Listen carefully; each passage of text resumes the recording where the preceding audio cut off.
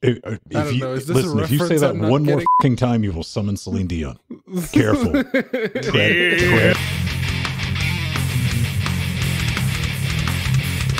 And welcome back to Linux Gamecast, the weekly show that covers the latest Linux gaming news, reviews, how-tos, and most importantly, whatever the hell else we come up with. This week, we're going to be talking about Google's new Stadium thing that's not called Stadium, but it is the new face of gaming, and that's only if they don't kill it in 19 months. The first battle royale with cheese to ever come to Linux is dead, and no one's really surprised about it. Do you want standard Spock or bearded Spock? Doesn't matter. Kronos is making the decision for you. And glitched out, and now you can pick through its corpse. Valve has updates, one of which only half borked the Linux client, and RTX gonna give it to you. Assuming you have a 10 series or newer NVIDIA GPU. I do. Ladies and gentlemen, boys and girls, welcome back to another Linux Gamecast Weekly. I'm Old Man Ven, that is Jordan Swing up in Canada, and the man on the island in Britannia is one Pedro Mateus. Hello. Together with Chat Room Dynamic down there in the bottom, helping us form Cocaine Voltron. What's up, Lance? Jordan, you wrote something. You get to go first. I did. After like literal years of you complaining that I never write something there, I've taken to writing a book. I got stage fright, man. I couldn't compete. I was like, yeah. It's frightening. It is just frightening. Yeah, no, I think I'm almost done apartment hunting. I have a few more places I want to take a look at, but I'm pretty sure I settled on the location, and according to the internet, it's serviced by 1.1 gigabyte fiber, or 1.1 gigabit fiber. I wish it was 1.1 gigabyte fiber. That would be amazing. Yeah. But alas, I'll have to deal with the measly, anemic 938 megs up. Oh man, every day will be a struggle, and I will hate you each of those days. Pedro, what's new on the island, man? If you saw the news, there was this whole big thing happening in London where a bunch of people got together and decided to march down to, stop Brexit. I'm hopeful it'll do something. Not entirely sure what that something will be, but I'm hopeful it'll do something. Mostly because I like this place and I kind of want to stay here for a little bit longer, so please don't kick me out. Kick him out, UK. Kick him out. Pexit. Pexit. We've decided that instead of the UK leaving the EU, it's just going to be Pedro. Just Pedro. They just kick him out in the ocean. Sacrificial. Like, listen, we're going to get rid of one person. Just Pedro. Yeah. Oh man. Over here, I've been going through the adventures of sticking together a thread ripping system and learning a lot about that. That's having fun. Learned about the power supplies with the two EPS connectors. Like, really? Of course. Why not? Flip table. And I'm kind of getting over it. I'm petting the Box of Business Tipsy Danger Mark II, but kind of like the young boy in Old Yellow. It's like, oh, I'm going to have to put you down soon, boy. But it's going to be all right. I'm going to shoot. Wait, for a second there, I thought you were implying that like they were going to shoot the little boy in Old Yeller. No, like, I was implying. Man, I watched a very different movie. Like we shoot the horse each and every week, you scrub. Yeah, the horse has been shot time and time again. I think we've just beat it into a fine white powder. It's a steam Linux. Up There we go. Snort that horse. Hashtag snort that horse. Yes, so speaking of snorting things, Valve's apparently on some pretty strong medication because they decided to update the library, which is the one bit of the Steam client that hasn't been touched in years. And they've decided, you know what, it's probably so time pretty. to do something. Oh my god. Yeah. We had kind of hinted that they may be doing something about it because there was that GIF that they had in the About page that showed a very different library to what people were used to. And this is now the actual thing. It was presented at GDC. So you can look forward or, dread the day that the update comes down the pipe and your library will end up looking like this. And yeah. It's new and I hate it. I don't know. It looks like it's not really changing much in the way of like where buttons are. It's just making it a lot more like modern material designy type thing. The other thing they're introducing is events, which attempts to like alert you on regarding like sales or free weekends or DLC or shit like that. And they're saying, oh yeah, you can tie it into like your Google Calendar and stuff. I'm like, it could be interesting, but I'm curious if they can strike a balance between like informative and just spamming you nonstop with garbage to the point where like your phone goes off at like 3 o'clock in the morning. Oh, Jet Set Radio has a new whatever, and you just pick up your phone and throw it across the room. Consequently, you don't wake up for work the next morning because your alarm got shattered. What do you think? I think it's kind of interesting and strange to see Valve in a reactionary pose for the first time since I've ever used the product. We need to do a thing. We need to update things and change. It started with a chat client. But really all I'm worried about is, well, it's still launch games. And still launch. That's all I care about. That's what I use Steam for. Launch game. Yeah. Also getting into multiplayer lobbies. Yeah. And one of the things that I tried several times already to do is create a little collection for the games that I've finished. And I've tried to do that at least 3 times in the past. And 3 times an update came down that said, yeah, that collection you created, fuck you. It's gone now. And one of the things that they highlight in this TechSpot article are... Wow. Wow, Pedro. Listen, it's harticle. It's harticle to pronounce. But one of the things they highlight is the fact that the collections will now be improved and you can create automatic ones based on game tags and etc., etc. But they do mention that you will be able to create your own. Yes. Will they actually let me create my own and let me keep it? No. Because that's my question here. No. Yeah. Absolutely not. Hey, we do got a little bit of news. Valve is getting a new employee, and that employee is going to work on Linux. Supposedly, this is from Paul Fenwick's Twitter, at PJF, and he's like, man, I have so many unplayed Steam games, and now I'm going to work for Steam, so now I'm going to have all the unplayed Steam games.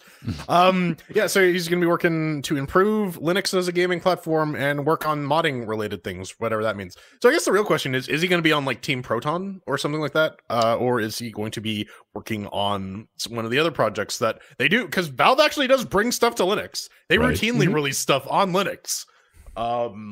So I'm curious if he's going to be working on one of those other teams, or is he just going to be working to improve the integration with Proton? Maybe some Steam Workshop stuff, because I know mods can be a little tricky when it comes to, or getting mods working can be tricky when it comes to doing low-level API translation like that. Who knows? Well, getting mods working can be a lot tricky because capitalization, too. Yeah, it's just case-sensitive file system. Could you imagine if that's like actually his job is just to like go in and like set up regular expression rules to like flip to like correct camel case and shit like this so that shit will actually work. It's like winning and like, I got a job at Valve. This is your purpose. Like, you're a glorified said. Outside of that, just getting a new person working at Valve and one that is actually working on the Linux side of things, it's like, oh, Christmas came early or late. However you want to look at it. But yeah, no, that's great. All right. Yeah. Speaking of Twitter, give this a quick mention. Like, what's going on here? Perret. He just kind of chimed in. He's like, yo, man, we got some things coming up with Vulkan. And what is it? Become Humans, upcoming PC version. That's an Epic title, right? On the Epic Store? No. I don't know. It's from Epic Games. It's a David Cage game. No. Yeah. But Vulkan. And when I hear from Pierre, it's like, usually has something to do with Linux. I don't know. Hey, maybe. Yeah. Or like maybe the next tweet we're going to talk about. I don't know. To me that sounds like, hey, this will be really quick to get up on the whitelist for Proton. I don't think we're going to get a native Linux version. I don't know. I want to believe, we got one for Fahrenheit. We got one for Fahrenheit me and all that. And send us your thoughts on that. That was kind of weird. It just seemed very out of place for him. And I was like, what's this about, man? I don't know, because he normally tweets stuff like this. Yeah. So that heads up that he posted earlier on in the week was to let people know that the new Steam client, well, the beta anyway, will need glibc 219 as they're upgrading the Chromium embedded framework that basically the client runs on. And as long as you tried, Pedro. Yeah, we're going to have to reformat it. Right, yeah. So glibc 2.19 is about Ubuntu 14.04. So you know, if your game is here's the thing, right? Like we still to this day see a lot of developers like, in the system requirements, you need Ubuntu 12.04, and that is like 7 years old now, or like 7-8 years old. And yeah, you should probably move on to something a little newer when it comes to I want to say C libraries. Yeah. But it's coming. I expect breakage and a lot of complaints about. We need to pour one out for our CentOS gamers out there, our homies. No, they're still good. Old Cent. You know, people stuck at work, man. No, they're like, they can't like upgrade. Cent 7, like, oh, not 7.1 or 7.2, Cent 7. Yeah, or if you for whatever reason you're still stuck on Cent 6. Right. Yeah, it's like 7.5 has some fairly recent shit in there. Yeah. Anyways, that's the thing. No, it's Battle Royale. Anything that's Dev Diary. It's a beautiful thing. So long. Farewell. Greetings, contestants. You remember the culling? It's that one thing we tried to play. Oh, well, we got out of the elevator and we got into the field, and then the game would crash. That's pretty much it. It was like a TV show type. It was Battle Royale. You came up out of the ground, and that happened. Pedro, this had like a sticky origin story to it, though, didn't it? Origin story? Well, not so much, because when it started, it was actually really nice and people really got into it when it first came out in early access. Then they changed a few things and more games came out and they lost a bunch of people that were playing the game. And then they decided, you know what? Let's release the Culling 2 and just make it a complete ripoff of PlayerUnknown's Battlegrounds. And it was about as well received as you would expect. Everyone so they tried to pull a Fortnite and didn't get away with it. Well, everyone just left them out of existence, basically. They said, you know what, we'll just cancel the Culling 2 and we'll start to focus on the original Culling. And I'm guessing that didn't, do any favors when it came to morale in the development team. So yeah, it doesn't really surprise me.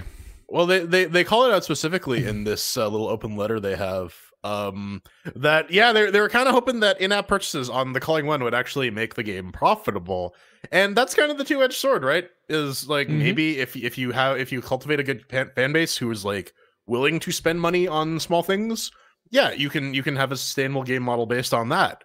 But if you don't, then your game's going to tank. That's why you have to go after children. That's why Epic was good with Fortnite, right? It's like these children have no impulse control, and they have parents who don't pay attention to their credit card bills. So this is true. When it went free to play, we tried it. We tried it in the after show, and we got a gang of people in, and it was a nope cascade. If you don't know what that is, it's like Rocket League back in the day. We'd be playing the after show, have 8 people in, it would just chain crash for everyone. We couldn't get in, didn't perform. It was running on Unreal Engine, though, and that was part of the curiosity of it. Like, I mean, it did launch, it's never connected correctly. I still think it's a better love story than Crazy Justice. I.e. getting just shit cans. I just want to point out, go after children, Jordan's Funk 2019. Listen, the tobacco industry figured that out years ago. The alcohol industry's been doing it. The gambling industry's been doing that. I'm just saying, if you want to make money, you have to target children with your advertising. True words never been spoken. All right. Delta V. Yeah. Right. Delta V, the Rings of Saturn. Because Steam doesn't like, I guess, Latin characters in their URIs.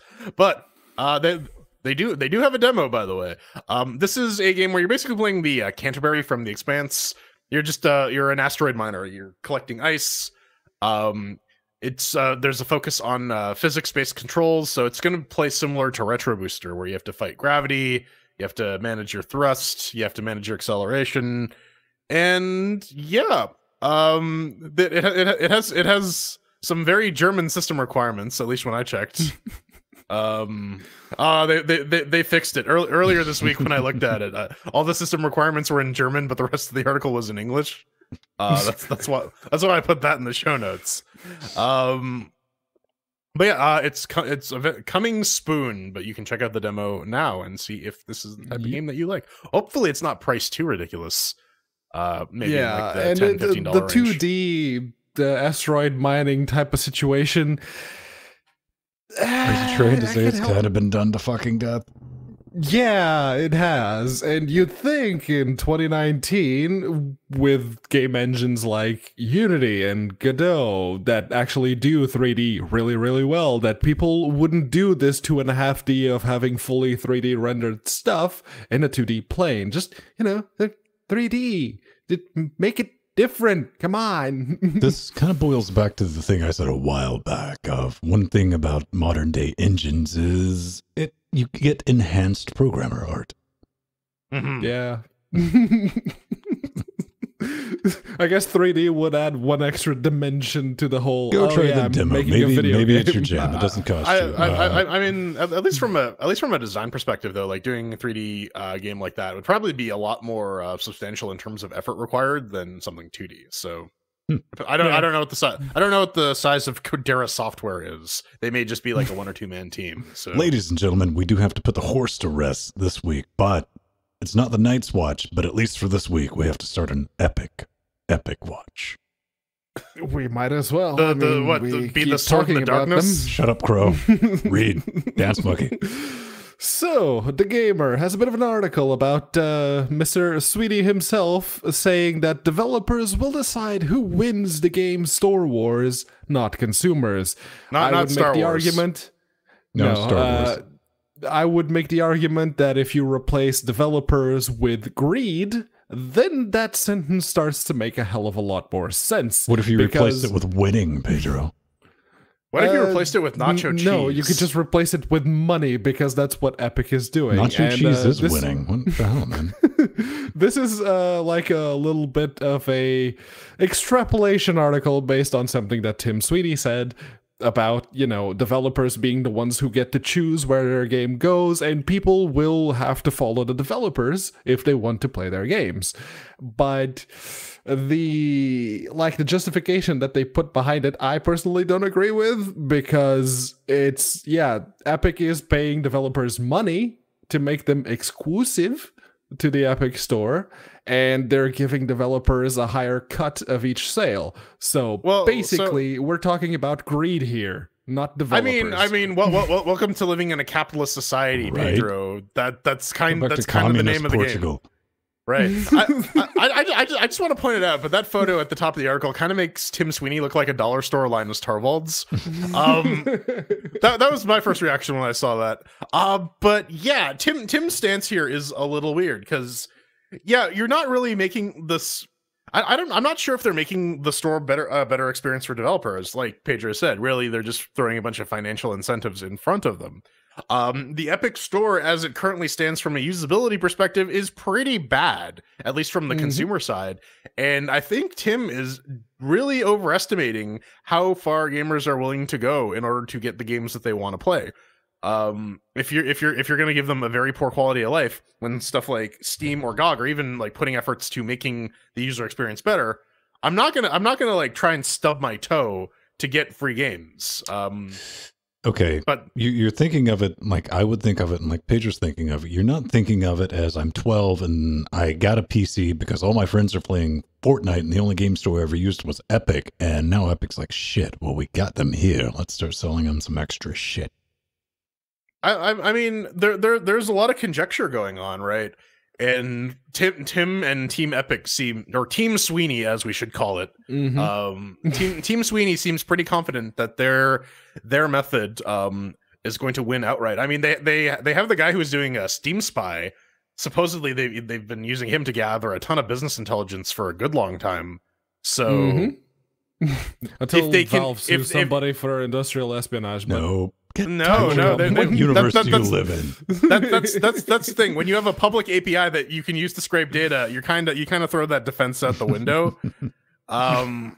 But there's a lot more to the story that I want to say for the third story in this Epic Watch. All right, section. so let's get on to the yeah. second one. Online services supporting nearly 250 million players. Launch, operate, scale great games. One SDK. Now, goddamn it, Pedro. Everything is included. Yeah, man. This is Epic Works, whatever you want to call it. Why are you talking about this? Well, if I do this magic trick on the web page, Linux is supposed to show up somewhere, and it doesn't. There's the Linux logo at the top there. Where's it at? Where's that? Scroll up. Scroll up. No. It's at the very top of the thing. There we go. There's a little tuxedo. It's in the text. Continue, as you were. I have no doubt that Epic is going to give developers the tools to support Linux. Just not, I don't think they're going to be doing it directly. Question mark? Yeah, in varying states of completion is my corollary to that as well. I mean, again, Valve releases a lot of software on Linux that like can be directly ingested and utilized. Found it right here. Yeah, what platforms will Epic Online Services support? Windows, Mac, and Linux. PlayStation, Xbox, and Android, Switch, and iOS support will be added. So Linux is listed up with the ones that, like, hey, this is going to be coming out. And what we're definitely not saying is this will ever happen. Oh, it's I don't know. Given their existing level of support for Linux, I'm not holding my breath. Yeah. Going to be like that? Prove me wrong, Epic. Prove me wrong. Here's the thing, though. I mean, all right, this is not really lined up, but I'm just saying theoretically, okay, they're showing this, and they're just going to prove us all wrong. And Epic's like, next week rolls out, yeah, here's Linux client with all that other stuff. Are you or are you not going to have a very confused hate boner for Epic all of a sudden? I will remain skeptic, but I will accept it. Mostly because I'm gonna on Linux. I'm gonna do the Google thing where it's like, okay, Google introduced this really cool new service. How long until they kill it? I don't know. Pedro, you have some thoughts? Yeah, if they're so keen on showering developers with money, it's like, oh yeah, make your game exclusive and we'll pay you a shit ton of money. If you say exclusive one more time, I'm muting you. Bring it. So why not do the same for multiple platforms? Say, look, your release, you make the game available on Windows, Mac, and if they ever release the Linux client on Linux as well, and we'll give you an extra shit ton of money. I don't see them doing that. I don't see anyone doing that. Steam, looking at you right now. Valve would definitely be the people to do that. Yeah, like taking the AMD approach of giving everyone out there the access to the source code, the tools, everything else, like Epic has been doing with Unreal Engine 4 and whatnot, is great, but not incentivizing its use. Well, we kind of know exactly where that landed mantle when it was AMD's idea. It wasn't until it turned into Vulkan that people actually started using it.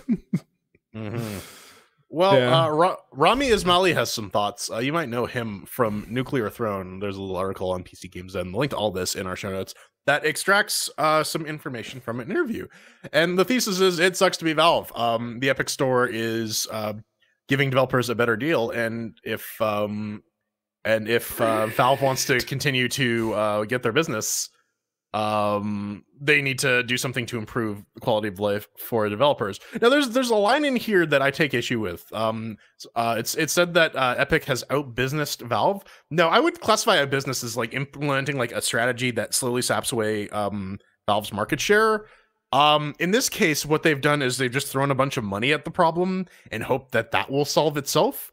I will say though that Rami's perspective on the indie scene is pretty unparalleled. He's been embedded in it for a long while, and he knows this stuff as a programmer. So he's right about a lot of indie devs. His perspective on Steam screwing them over because of the algorithmic-based sorting is 100% true. There are a lot of developers who are not getting the exposure that they need through Steam in order to sell their games in exchange for, and Valve is promoting like more financially backed games in their stead, or more just whatever is popular that week. Which, you know, when you're a small indie dev, you have to fight tooth and nail for your audience. and you need all the assistance you can get. So a vote of support from Epic is very attractive when it comes to when it comes to the developer standpoint. However, if the Epic Store is going to get a lot more popular, there's going to be a lot more stuff being put on there. And Epic's going to start running into a lot of the same problems that Valve is running into vis-a-vis the total number of games there and the quality they're in, how to market the appropriate games to those people. And I don't think Epic will be able to compete very much by just not being the other guy for very long. Now, Tim made a little thing, but Ben, you want to say? Yeah. If Epic could do one thing, now it was said not even years ago, probably earlier this year. Steam's good. Steam's done a lot, and Valve has done a lot for Linux. But the only thing Steam's never really had in recent memory is competition, and you only have to be just better. And one thing Tim said, and I'll give him credit for this if they stick to it, is they will not have, they're going to have curation on the fucking store. You're not going to be able to get shock games on there. You're not going to be able to get low effort, just shovelware card simulators. So basically, Sweeney could walk out and say, hey, remember how Valve used to be? That's a pretty good sell. Right. Until the store. Also, to your point, they also said we're not going to be able to cut checks to sign exclusives forever. That's going to come to an end. And it remains to be seen exactly how many new developers they will be getting after they stop doing that. It's an interesting time. It is. The only bit that isn't interesting is the fact that Epic has been treating Linux like a third-rate citizen. And, well, as people who are on Linux over here, it kind of sucks for us. All we're getting is the shaft when it comes to Epic, and it's just more and more games that we don't even have the Proton fallback option. It's like, oh, it runs on a client that doesn't even work with regular wine. Okay. Yeah, we're still stuck in that gilded cage of what I'm gonna say. I mean, I'm torn 100% because, first of all, I mean, with the whole Epic thing, is it going to be better for developers, or as we've seen, better for publishers when they do the last minute of, wait, what? Then you have the developers going, what? Oh, so we're not on Steam? Oh, we were just uploading achievements like an hour ago. Okay, news to us. But I see being torn because Valve needs competition. They've been needing competition. They've been in a state of reaction, not doing anything pro. And I got to be honest with you. Got to really be honest. You know, there's a small little part of me. It's a real fucking big part, if we're being honest, that rather enjoys watching Valve scrambling, trying to get their shit together for once. Competition in this case is good, but being torn, back to that point, yeah, I get it, because Valve's been good to us. Also, Valve needs to get better. It needs to improve its services. Indeed. Although I think shit was I had a brain fart. Winning. Well, yeah. I think the main thing here is I think the Epic Store would have been a lot more well received if it actually came out as like a finished product and like, we're scraping your data. Oh, we don't have a bunch of features implemented. If Epic had come to the floor and been like, hey, we have something. It's not at feature parity with Steam, but it's got 80% of what you need to get to actually utilize a game launching client. Does the matchmaking, it does a friends list, and it will launch your games. If they could get something like that out, I feel that maybe people would be a little more receptive. As it stands, this is basically just, we're giving a bunch of developers money to use our immature platform, and we're going to force you as the end users to use this immature platform. They're not forcing anyone to use it, period. That is a choice you can make. But yeah, well, Epic walked out to play fucking ball, though. You got to give them that. That's what it took to get Valve to go, oh, we got to do something. I don't like how they did it, but they did it, and they got the reaction we've all been like, hey, man, Valve, do things now. It's true. Whether this will be to the good and detriment or detriment of us is yet to be revealed. It hit Find Valve out. exactly where it needed to. It took away the games. You mean the money? Yes. Don't worry. Sorry, the developers. Yeah, I mean That's developers. the real reason that Valve that Steam's going to fail. They got rid of the movies. The Epic Store took them all. Don't worry, Artifact 2 will save them. All right. Artifact 2, the movie Electric Boogaloo. Coming up next. Oh my god, I'll be able to play ray tracing Quake with this video card I have. It'll run at like 3 frames a second, but I can do it. Find out how. Boy, that was a long segment, wasn't it? Nope. So, before we go on, there's plenty more news coming up, but before we go on, we need to thank you for... But wait, Pedro, what are we going to do before we go on? We need to thank people. But what are we going to do before we go on? If don't know, is this a listen, if you say reference that I'm not one more getting? fucking time, you will summon Celine Dion.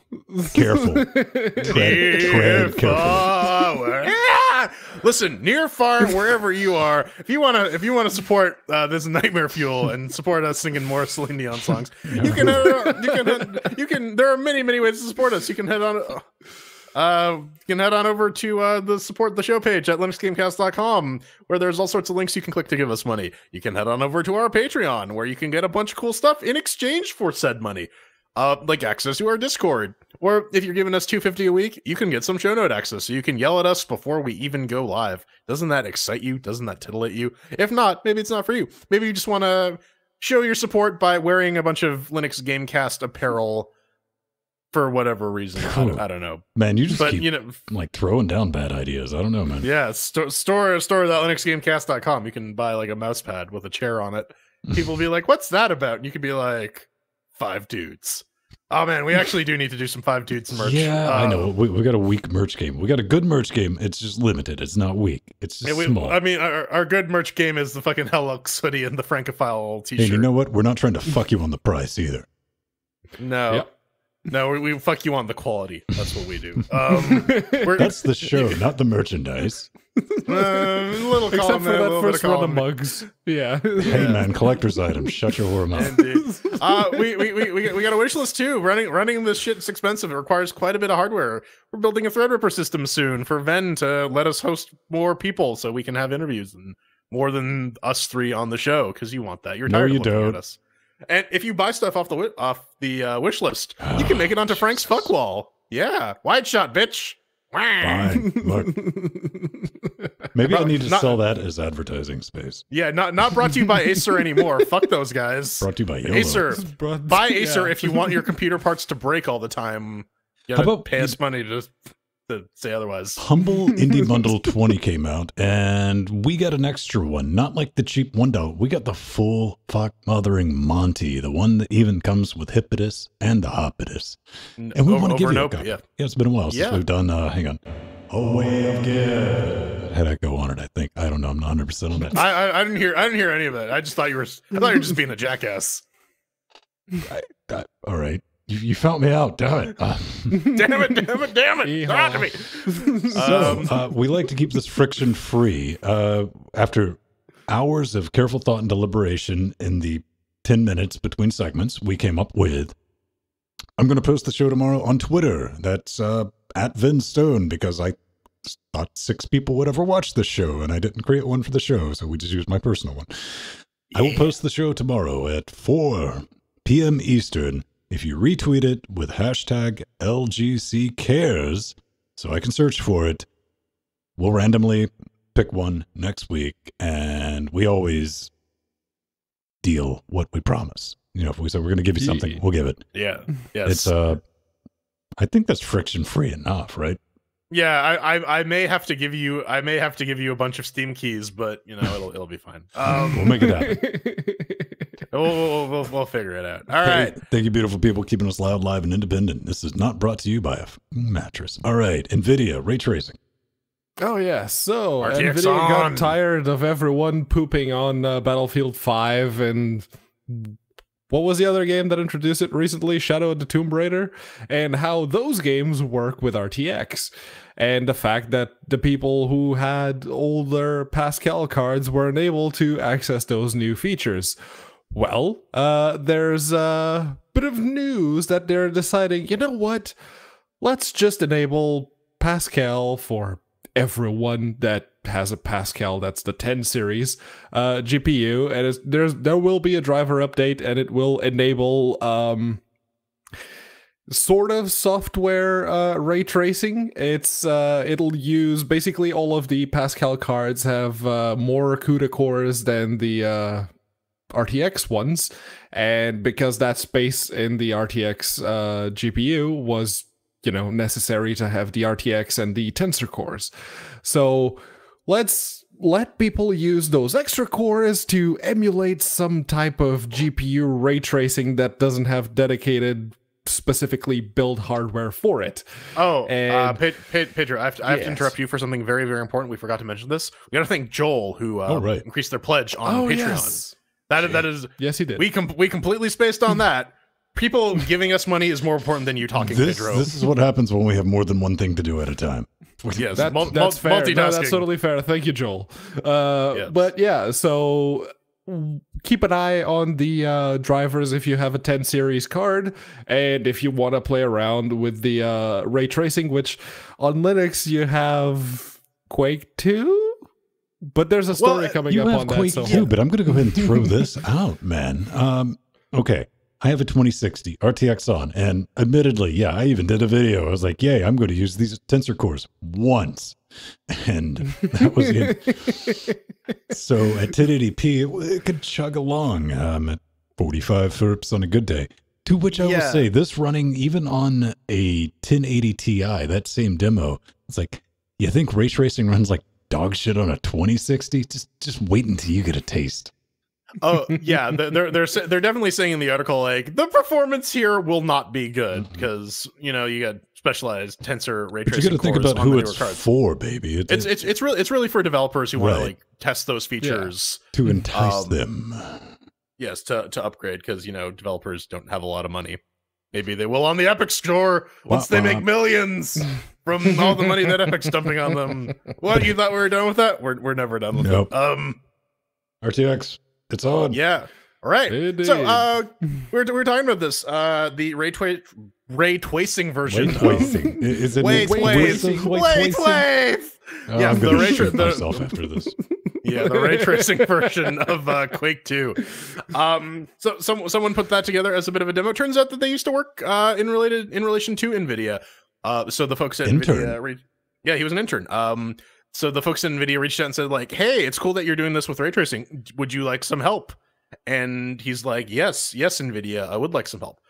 And yeah, I had mentioned when we talked about the story, this would be a really good reference project for folks who are looking to implement ray tracing in their game and looking for a functional example on how to do that. It looks gorgeous. It looks like Quake 2, but the lighting is like amazing. Look at that shit. And they start this is when they start doing the comparison shots. Yeah, look at that. That's the original one. Yeah, this is with all the improvement. It's all done in Vulkan. That's using the Vulkan ray tracing extensions that are available through the NVIDIA drivers.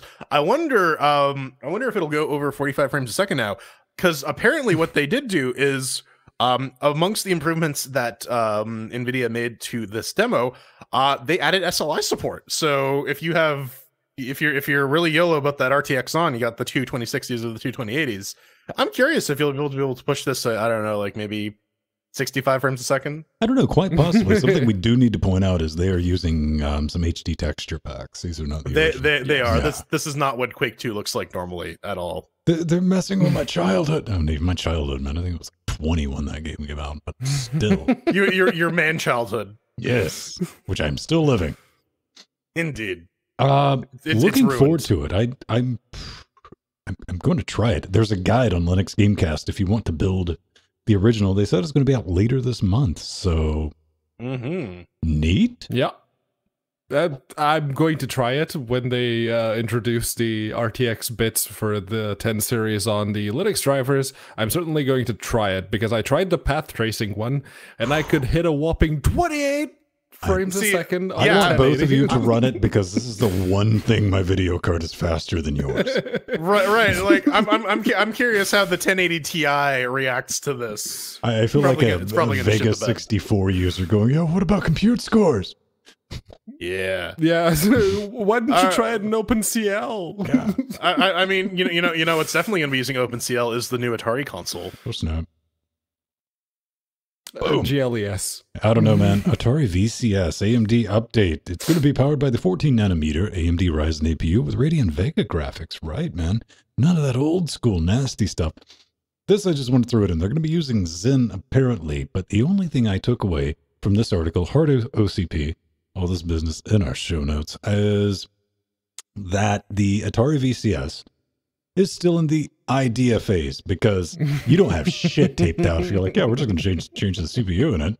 Oh, that's what what the Smach Z was about. Like, oh yeah, we're totally upgrading the CPU. We're getting a brand new board. Great. So the Smash Z actually had a brilliant strategy of leading people along until the technology existed for them to make the product 6 years later, right? True. Yeah. So okay, Google, remind me in December to check if this is in vaporware because they're saying, oh yeah, end of the year. But really, all this means is that they're getting a cheapo dual core Athlon in this little console thing, which I guess is not a at the price point they're trying to target. It's probably not the worst decision they could have made. Yeah, because when they say, "Oh, it's a 14 nanometer Ryzen APU," okay, look, it's so DJI. Could be a 2400G, a 2200G, or one of the GE series, or the Athlon 200 GE series. And considering the type of market that they're going for, yeah, those teeny tiny little Athlons, dual core, 4 threads, Vega 3, 35 watts, that's about half the price of what you'd need to pay if you were going with an Intel processor that would give you the same graphical acceleration. Yeah, it makes a lot of sense. I look at it like this. I mean, they've already stated that it's going to run Linux, so I'm good with that. If they can keep the price down, it might actually just make for a good media box, you know? Yeah. Yeah. Nah. I mean, Oh, go on. No, I didn't. I was just going to say, every time I see the VCS name, I just keep thinking it's the Atari version control system. It is. Secretly. It's just, yeah, they just sold you a box that's running Git. So, ladies, Google had a little announcement earlier this week that Pedro and I showed up and we put it in a little window and we talked over the important bits you were trying to hear. A lot of people tuned in. They're like, oh, what? Vulkan and Linux? Oh, this means all games are coming to Linux from that. No, it doesn't. However, Google overcomes Stadia's biggest obstacle. Which fucking one, Gizmodo? Which fucking one?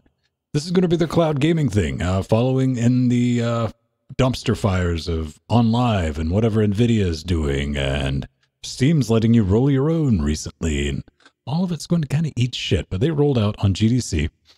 Also, I want to point out, this is the controller. That's the controller. Mm-hmm. Looks like a regular-ass controller. First 3 minutes, totally by accident, I called it. That's got the Wi-Fi and the internals needed to play Stadia on anything that will accept the input. So it's Chromecastic. But they think they got it down, man. They're going to roll it out, edge servers, people are going to test it. However, I don't think it's going to be that hot, man, because what we didn't get in this announcement is, first of all, I'll go ahead and say that I was in the beta for this, Strider was too, and I have so-so internet. 835, 30. Yes, so. Okay, I fully understand, but see, I'm covering my bases. I know some people would punch a kitten to get that internet, but there's also people going, I have fiber, shut up. One more month, motherfucker. Right. Then we'll be laughing. Then this guy's going to be like, oh, you scrub with your crap internet. I just want to get the nice little middle point. There's a video from, I recorded how much it was using up and down. Down, I was getting about 20 megabits. And up, it was just using like nothing, like maybe 15 at max. And what did it look like? What I said then, it looked like you were controlling a live stream. If you're on Twitch watching somebody play, it's like you control it. That type of quality. It's not horrible, but it's not something I would want to sit in front of and play. However, what we didn't get, no info on price, no info on how you get the games, how do you buy them, Play Store, no real databit requirements, and they're like, hey man, this is going to be available in 4K and it's going to be a thing. Everybody I've heard that has got to actually touch it in its most recent incarnations, and it's kind of comparable to console gaming like your Xbox One S or anything like that. Kind of feels more like an announcement versus a launch. Yeah, I mean, the scarcity of information. I think we can fill in the blanks. Google has sort of been positioning the Play Store to be like their one-stop media place. So I'm pretty sure if there's going to be a place to be buying games, it's going to be through the Play Store. The big announcement is that it's going to be using Linux and Vulkan on the back end, and some people were getting really excited about that. Ethan Lee, flippity boop, bibbity bobbity boop. I had some interesting thoughts on Twitter where basically, yeah, the Stadia version, quote unquote, will probably never actually be released. It'll be an internal port that uses a bunch of stuff that is Google specific. He's hoping maybe there'll be an SDL2 backend so that he can support that shit. But you know, if wishes and nuts were, I don't know, something or other, some adage. Either way, I gotta say though, man, game mods gone. Oh yeah, done. Or you know, playing a game in offline mode. If you don't have an internet connection, you're fucked. So if you live in a rural area or urban areas that are just poorly serviced because Submarine. you know AT&T has decided to like not roll out service to that area because fuck you, that's why. What if you get data bit caps? Or yeah, if you I was gonna say if you live in Canada, so if you have data caps. That's what worries me, because especially in in the America, all the guys, I think in Canada as well, they've been fighting tooth and nail to get that in place, because they're not dumb. They know this future's coming, not just with this, but with all media. And they don't want to be dumb pipes. They want to be able to charge you with tiers. Oh, would you like a gaming tier? Oh yeah, that is definitely coming. These applications are so latency sensitive. Like input prediction can only do so much. Like there's that video of the guy moving the mouse, and it's minor, but it's definitely noticeable if you're playing shooters or anything that's sort of latency sensitive. Yeah, you will be screwed. That's something to worry about. And I want to say this to all of our Windows brethren out there and sistren: take a good look, because this is the future of your desktop gaming experience for you, and it doesn't look like it's going to be a great one. No, and you know, if anyone has the money and the infrastructure to pull this off, it's Google. And to the point about the Stadia versions never coming out in public, with Google throwing that much money at that particular ecosystem, while, yeah, most definitely those versions will never see the light of day outside of Stadia, as a result, I do hope that those tools and everything that they create do end up coming out, and we start to see a lot more native Linux development. When they cancel ideal it, scenario, when they kill the project, hopefully they'll release. And they open source it. Yeah. Yes. So how much you want to bet too? Because like Google and Valve have actually been working kind of closely through Lunar Glass. They sort of have split them in two to work on a lot of Vulkan development. I'm curious if really what it's going to be is they're just going to be using like some version of Wine with the XVK and just streaming that shit. I don't know. Working with Vulkan on top of that, AMD is going to be powering the compute side of this. I don't know if you're going to be able to get away with that. What I did want to bring up, and I forgot to put in the show notes, my apologies, is Valve. Okay, you got one shot at this. I mean, I don't think this is going to make it. This is not ready for prime time. But we've talked about it. Like an all-you-can-eat $20 a month, I can download any 3 games I can have downloaded and play, and I'm renting them from you, Valve. Put that in place so I can play them locally and tier it. You know, $5 a month, I can download 1 game, but I can swap it out anytime I want. Developers will get on board with that, more so than going through a fucking rewrite to get on this. So sort of like a Netflix queue almost. Exactly like that. Yeah. You got the system in place, but also you got to think, how are you going to pay for this? Or they're going to put ads. Okay, think about this. You know, they showed changing the textures and shit on the games, you know, in like real time. Think about that, except turn those textures and shit into different ads. in-game Oh ads. god, Yeah. Could you imagine like all of a sudden you're playing like Batman and he turns into Ronald McDonald? Dude, That'd it's be going to be terrifying. Pepsi, and they can change it in each experience for you, baby. Yeah. Oh, yeah, You're and walking, you're playing something like GTA, and you're driving down the street, and all the neon signs and whatnot, they're Right. actually real world No, products. Skyrim, advertised to you. Ico. This is some like fucking altered carbon Minority Report shit we're talking about. Yeah. The dragons are going to be like Red Bull dragons. It's going to be awesome. Yeah, fucking like I've been saying this for years. Welcome to the fucking cyberpunk dystopia. We're living it right now. All I need is to grow some fucking elf ears, and we're basically in Shadowrun. All right, get it done. Okay, RPCS.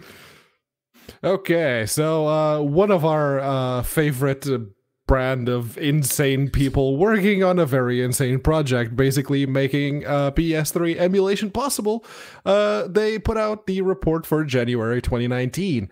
And with this one, there's 38 more games that are now in the playable state, 71 which 71 more that at least let you get in game, and an ever dwindling count of games which either only start or just you get into the main menu and you can see the intro movie but can't actually play it. Those are actually coming down at a reasonable pace. They introduced audio buffering into the emulator to get rid of crackly underruns, which is very important, especially if you're on a slower system or a system running Pulse Audio. Ooh, more progress. seizure mode. Aw. Yeah, that was no. that They was got a rid of that. Oh, Excellent. Jason, My skin, please help me, my skin.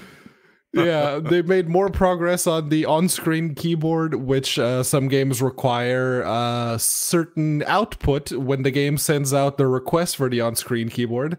They expect certain information to be put on screen, and some games were freezing because they couldn't send that information. And they fixed that, and they fixed the on-screen keyboard integration, which is great. There's a whole gang of new improvements and fixes that have also been added, and the one game I'm still waiting for is like, okay, how about The Last of Us? I went into their compatibility list. No, it gets in-game status, but it gets like 5 FPS, so yeah, not there yet. Yeah, the PS3 version of that isn't people are saying that the Xbox version is kind of the definitive version of Last of Us. The PS3 version had some issues, but I mean, being able to play it under Linux would be nice as well. Right. Yeah, that number of playable games is slowly but surely increasing, and this is what I like to see. I'm down with it. Still a better love story than Bayonetta on a Wii emulator.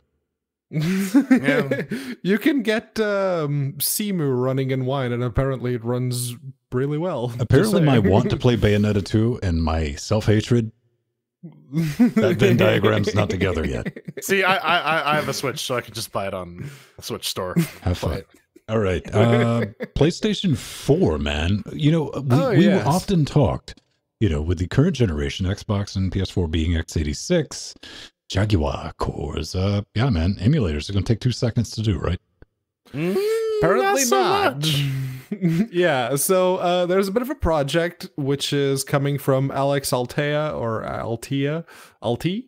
and it's called Orbital. And it is a work in progress PS4 emulator, and it's based on QEMU, and you have to basically dump your own BIOS, and you can't just do a dump from the currently running system and just dump whatever's in RAM and then go through that. No, you actually have to run the decoder as you power on the console and do a bunch of other stuff to get it to work correctly.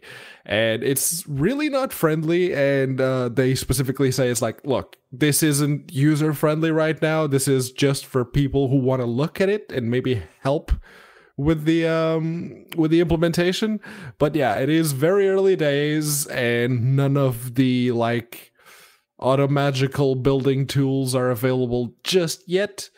But it's definitely something to keep an eye on. It kind of reminds me of getting like the PlayStation 2 emulators working, because you need a dump of a BIOS for that to function properly as well. PlayStation 3 not so much. They figured that out.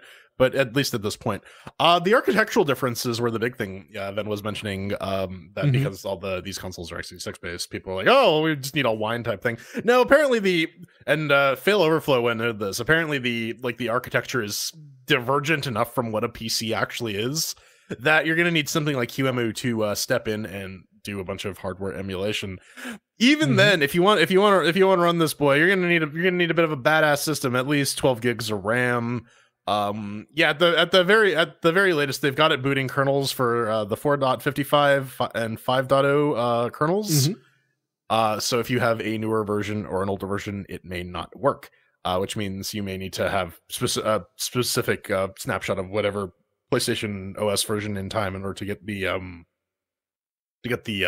BIOS in order for it to work. I'm going to have to get Dave and Nathan to like dump their PS4 and PS4 Pro BIOSes. From what you've told me about those two, testing. I don't think that there's a chance in hell of them being able to do that. Pedro, I melted my PlayStation. You're gonna have to buy me a new one. Microwave. It doesn't work. It's screaming at me. Should I? I tried to flash it, so I got some magnesium, and I'm pretty sure if I can give him the Can I do put my this, do pants this, back do on now? I this, bought this trench and then coat for give me back nothing. the flash drive. Yeah, that I think they can follow instructions. Linux VR standard. This thing, Kronos is back in action with this nonsense. they are.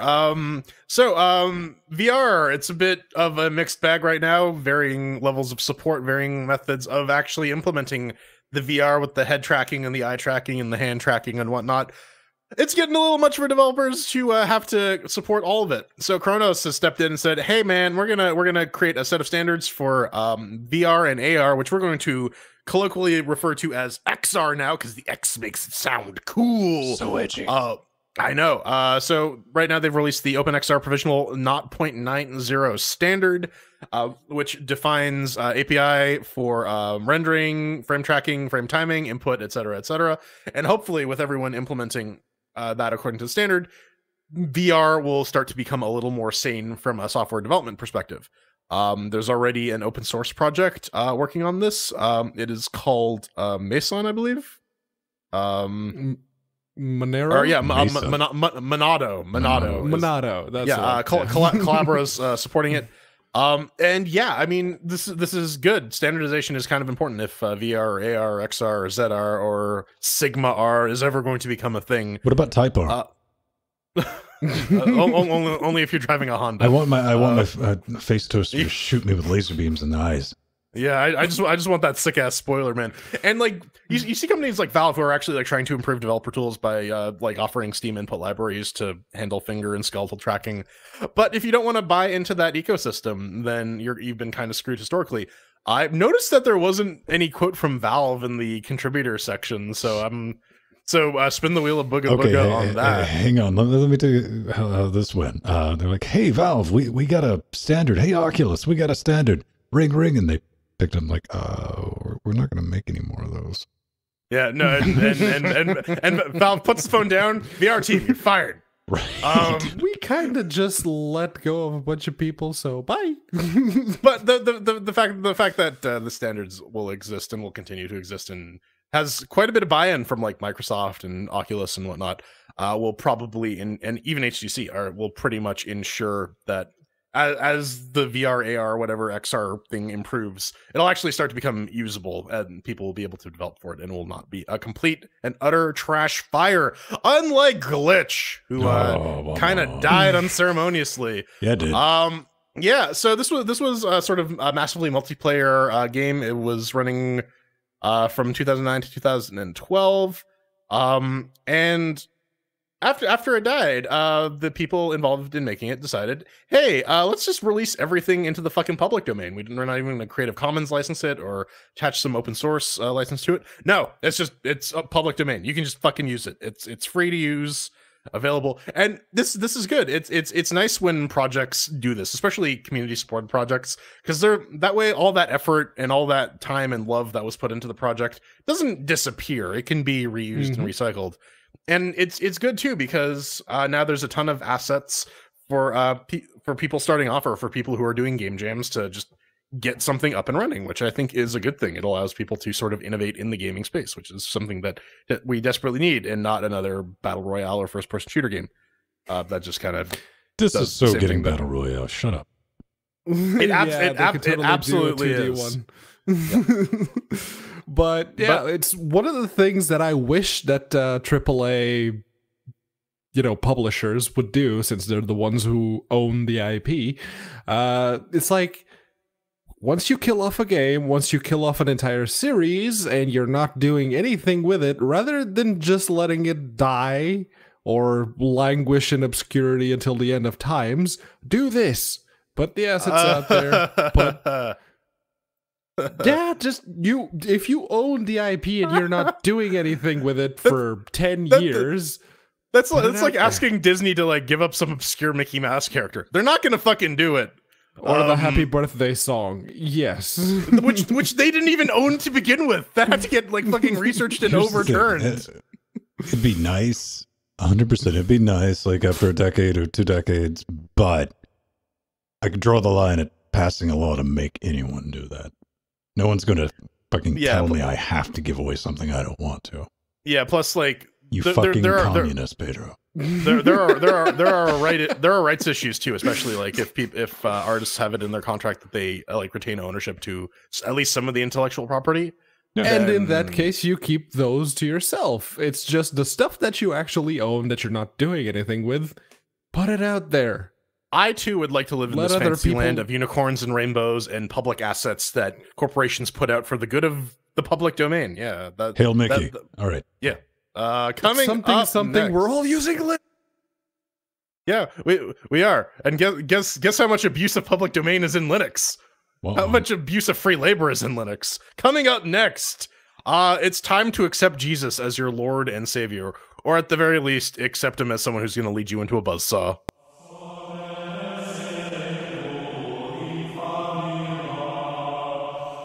Welcome to the CHAIRQASITION, you bloody heretics.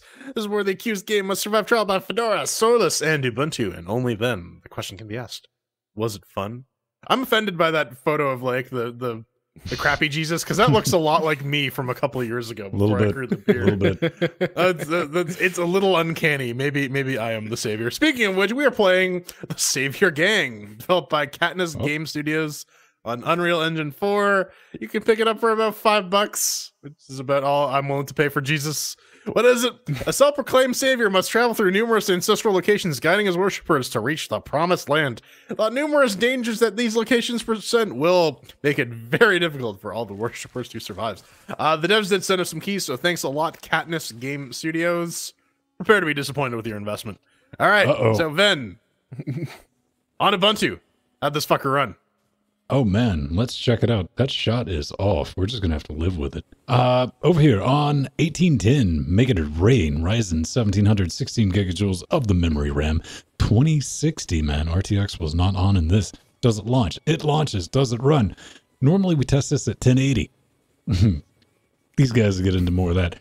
Had to test it at 2160. 60-ish P, man.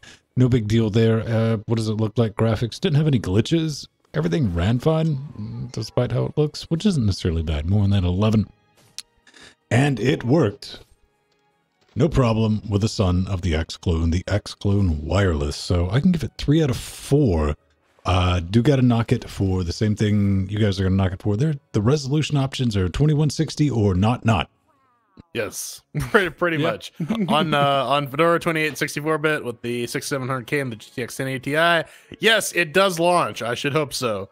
Performance-wise, yes, at UHD, it is crushing it with the 1080 Ti. No real issues there. But, you know, if you want to knock this down to 1080p, maybe throw it in a window, yeah, you don't really have much of a choice. You got 3840 by 2160 or 0. I took the former. Yeah, if Pedro will explain more about how to change the resolution. Yeah, we're just gonna keep baiting you on this. This is the LGC cliffhanger. How will it work? I don't know. Controls. Yes, they work technically with the Xbox controller and with the mouse. I'm minus one DualShock controller, and I'm very sad about it. R.I.P. DualShocky.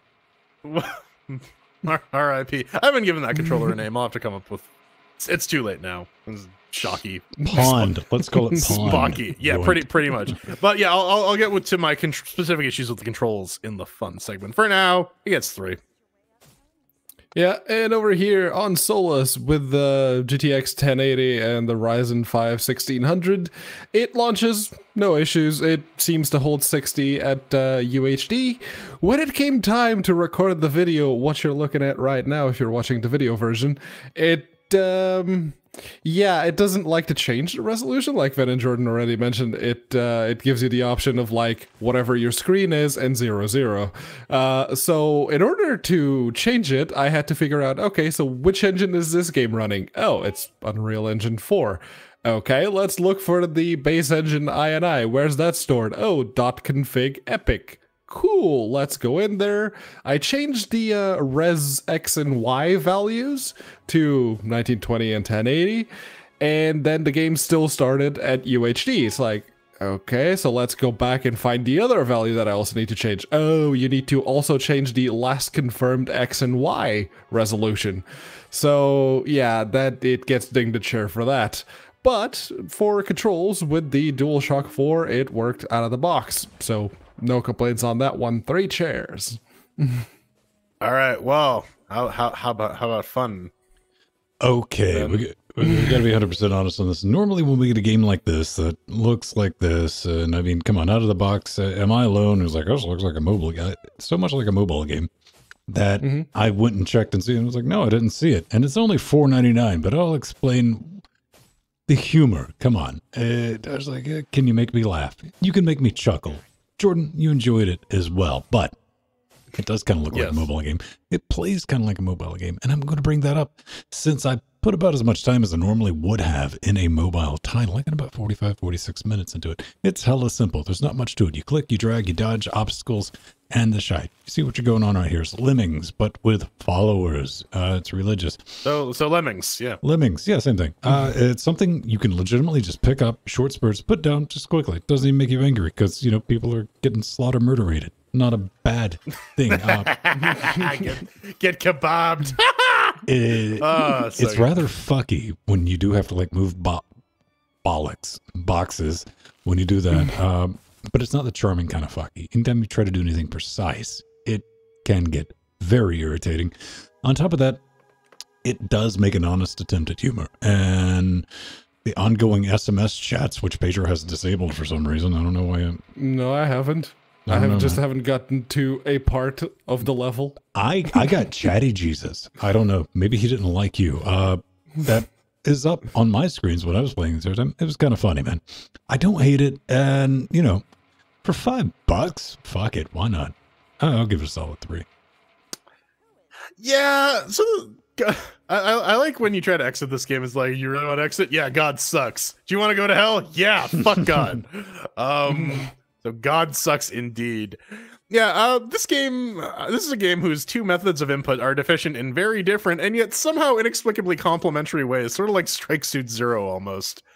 Where, yeah, box pushing, like Ven had hinted at, it does not work with the controller at all. The highlight, the little icon you need to like click on to highlight does not show up if you want to do fine box movement. You actually have to use the mouse in order to direct your follower idiots to push things.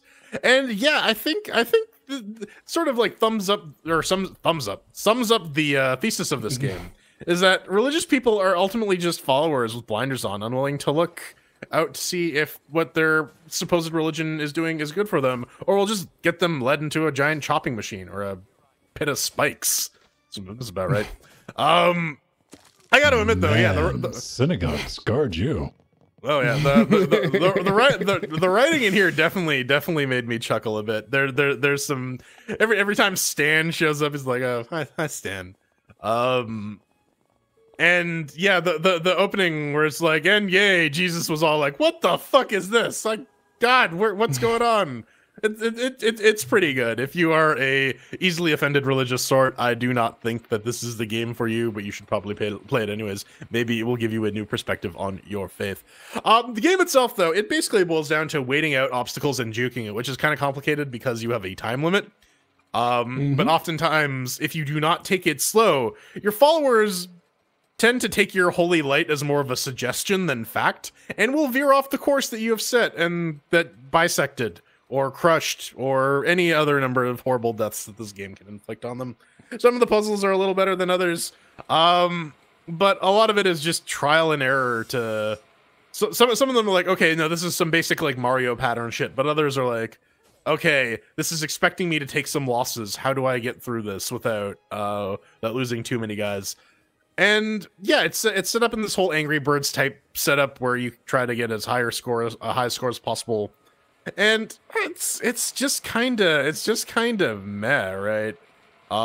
Yeah. It's okay for like 5 minutes, and then when you realize, okay, the game is just this, it gets kind of boring. And also there are a couple bits that I had to bash my head against, and I'm like, I'm not having fun anymore. I'm gonna put this down. I'll give it like 2 chairs. It's okay for a $5 game. Yeah, that's what I can do. Yeah, no, that issue we were having with the box and the controller, I figured it out. If you're using the controller, each of the face buttons, like the cross, the square, the triangle, and the circle, each map to a different side of the box. So basically, my controller has letters, you heretic. Yeah, or A, B, X, Y. No, with your ruins, with your pagan faith. Listen, my controller only has one button and works in my Atari 2600 and my Sega Genesis. It's good enough for Jesus. It's good enough for you. That's how I figured out that it's like, oh, if I hit this button, they stick to this side. If I click this button, they stick to the other side. Okay, I get it. That's not communicated at all. No, basically Scientology in a nutshell. Well, the real difficulty here is not so much to figure out what the buttons are, because if you're playing with a controller, you have a limited amount, and the game does claim to support the controller, and, you know, from my experience, it does. The difficulty here is overcoming the obstacles, which are very time-based, and doing so within the time limit of the level. It's a mobile game through and through that wouldn't go amiss in like a tablet, and the sole input scheme was just like the accelerometer. Basically just or your finger, more like it. Go full on hamster ball on it and just play it like that. The camera, whenever there's like an obstruction in between itself and the center of the pack, it tends to zoom in to as close as it can get to like overcome the obstruction, and it gives you this really nice view of your followers, quote unquote, feet. You get to see their feet real up close and how low res they actually are, because they were never meant to be seen that close. Have you lost people when the camera does that? Because I've lost a couple, and that's a big piss off. Because because like you want to hug the walls because that's the only way to like avoid some of the obstacles, and then zoom. Right. Yep. It happens all the time, and I struggle to enjoy mobile games at the best of times.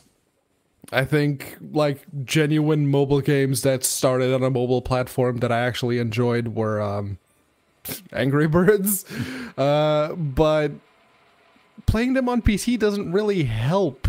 And this is the point where I figured out how you work out the boxes, because I was hitting all the buttons and I couldn't figure it out. But yeah, no, playing them on PC doesn't really help for me. What do you want to bet one chair? One chair that at some point in development, button prompts are supposed to show up there instead of just the... absolutely, because it's a thing. You have to click on it if you're using the mouse. But yeah, you would think that they would telegraph like, hey, use a button. If it's not like the specific button label, then maybe color coded. I don't know, something, anything really. But I guess it's about as informative as actual religion. So I think that might work in its favor. It's the thing. I didn't mind it for $5. Normally, we don't cover, just lower in. I don't want to say this is a well done game. Some thought went into it, but I mean, it's not ashamed of what it is. It's not trying to be anything more than that. And at the price, it's something to pick up, play around with, and it's Unreal Engine, so it's got that going for it. I thought it was a Unity game at first. That's how sketchy that was. Also, it needs some work. Your resolution shit, get that fixed. Oh yeah. It definitely goes to show you though that crappy games aren't just the exclusive domain of Unity. You can do it in any engine. coming up next, it's odd that we get relationship advice emails, but you know, I got one, so you're gonna watch me ruin someone's life, and we talk a little bit about Google's new streamy stuff. And I think it's about time we wrap this up. We've seen what the Saviors gang had to offer us. Now, let's see what you have to offer us, because this is the hate mail. Yeah, it's your one chance to let us know exactly what you hated the most about the show. Nope. I'm going to endlessly reply you on Twitter and like say 2 words. I mean, and then it will show up on the live stream. But if you'd actually like to have your little spiel featured right here, right now, you can go to LinuxGameCast.com, hit the contact button, fill out the form. It's pretty easy, unless, of course, you're a game developer. Then I'd only ask that you read that bit at the top. It's like, yo, reading's you gotta hard. send us 3 keys or a copy that we can share amongst all of us. Sound good? All right. So, Jordan, why don't you take this one? It's for you, after all. Okay. Well, speaking of, we were talking about Mortal Kombat a bit in the in between segments. So, friendship, dearest Jordan, how do I make friends online? I am from a small town, and all of the lugs are reasonably close to my area, have not been active in years. I'm trying to find people in Linux and trick them into becoming my friends. You seem to have accomplished this. I wondered if you have any advice on making internet friends. Okay, I'm gonna let you in on a secret. Like this is for real how I made a bunch of my internet friends. Back on forums, they had a thing for like if you wanted to share your AIM or please don't say webcams. AIM, ICQ handle or whatever. I would literally click on those of people I thought were cool, and I tried talking to them over that, and if they were interested. You can't really do that these days. I guess maybe on Facebook. I don't know. Just go to places that look busy and then join in the conversation, and if you're not a complete shitheel, you will make friends. Or you can pay us money and then we'll be your friends. Yeah. Guaranteed. Honestly, check loose. No, I'll say this is like if I was like game shops, cruising to a game shop, 100%. Every time I finish a sentence, Jordan says, "Friendly local gaming store." Yeah, yeah. Go up. I mean, there's legit, but I mean, there's also the people that live in those, and they might be like, "What are you doing here?" I walk in, they're like, "You don't belong here. You're not our kind." You throw them out the window and they get angry. And then you're like, why are you saying that to me? I'm not a woman. Oh, no. There are actually some places like that. It's gross. One way to actually get Linux nerds to talk to you is if you do like a little bit of window shopping and you see someone that's running Linux on their laptop in like the inside of a cafe or whatever, and then you go in, you sit in front of them, and make sure that they can see your screen that you're also running Linux. That often gets people to like, oh, you're running Linux. Pedro, do you like go up to people and be like, are you running Linux? I am Linux too. Look at my desktop. Ah! Are you running Arch? Have you not heard what I just said? Nope. Yeah. Well, I heard Clearly. you say it, but I don't believe that you actually do it. The other good place to check out is Hackfests, libraries. Libraries have like a lot of maker resources these days, and a lot of those guys are running Linux. I know this is going to sound, I'm not just saying buy our merchandise. I'm saying this is I've done this. I saw a guy wearing a Red Hat shirt. I was like, hey man, how's it going? That was like, we have a thing in common. Wear a Linux shirt. It's like nice. Then they're going to be like, yo, you're on Arch. Then you get away from me. I mean, that's kind of how Ben and I met. It's like, you've heard of Linux? I'm like, well, actually, I you're on Arch? No. No. It's like, okay, then we can get along. It's like, oh, so you know how to compile a kernel. Yeah. Shots fired. Just kidding. You're on Arch. Up next. Up next, we have Cody, and he's shouting about Stadia. My original Xbox is more worth it than some crappy Google Android thing that happens to have a controller. But let's go even deeper. If you have a slim PS2 or a big one with an Ethernet All right, help me adapter- out, Pedro. Why does Cody sound like fucking bad little Nicky? I don't know. All right. I'm just I You can thought it was actually like semi-muted soft-mod it. Nicolas Cage. How to get And burned? then How to stream get burned? games from your own computer. No data spyware included. Popeye's Thanks chicken's to a the little shiznit. program called OPL.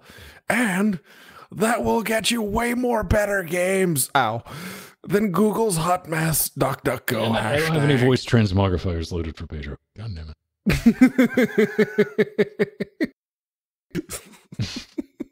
Wow. So, yeah. Well, I think Cody's point here is that, you know, actually having the game like located on media that is near you is probably more desirable than streaming games. Hashtag DuckDuckGo. I don't know. He seems to be going through a bit of a mental exercise for something that you could just say, Raspberry Pi, Steam Link app, done. I'm what? Man, no, I want some fried chicken. Popeye's chicken God is damn the it, now I'm hungry. shiznit. You know what? On that bombshell. Let's cue the motherfucking music. You can always find us around 9:30 Eastern Standard Time. That's when this nightmare train pulls off the tracks and into your face. Until then, if you want to scream at me on Twitter like the 500 and 600 retweets I got for a stupid comic I posted, you can do that on at Vin Stone. I'm on Twitter, mass.linuxgamecast.com. I'm at Vin, might be at Vin Stone. I'm not 100% on that, but I'm there. I'll write you back. I'm Jordan Spung. I am greasy like a piece of Popeye's fried chicken. You can find me greasing it up at The Burning Fool on Twitter, plus Jordan Spung on Google Plus for another week and change, and at our Mastodon at mass.linuxgamecast.com. I'm at Frojo. I post when I go live streaming, and that's about it, because I can't social media. And I'm from the South, the deep South. You can find me at Unaccounted For on Twitter. Can I mute this? Plus This is hurting me. Matheus on Google Plus go. for, you know, the 2 days left. That was less Little Nicky and more Little Finger. Sansa, you have to come with me to the north. Died of fire. Look at his vampire I love dick. your It's so mother. cute. Less Little Nicky, more Little Finger. That was pretty good.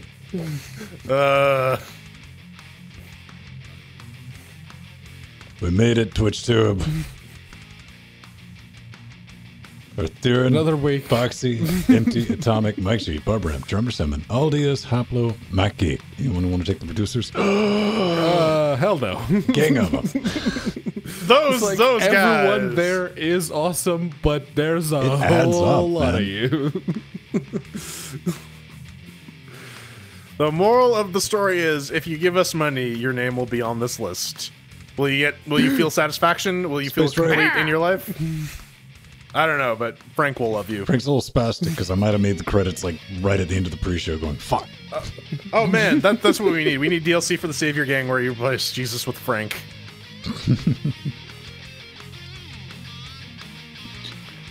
Of course, there's naked pictures of Ven.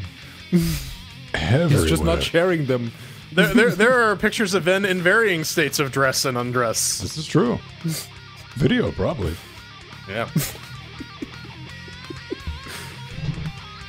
Bah.